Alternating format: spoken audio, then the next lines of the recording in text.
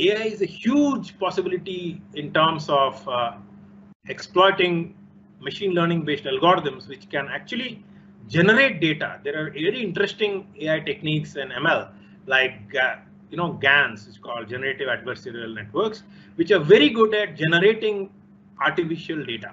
It could be used for scenarios where very limited data is available. So in that cases, we actually not necessarily resort to always generating original data, but you can generate artificial data from using such ML techniques. So this kind of generating data could be used for unit tests, or it could be for system tests. This could be for generating not just image, it could be for generating documents, it could be generating functional test cases, it could be generating web-based pages, multiple ways in which you can use GAN-based machine learning projects for generating test data.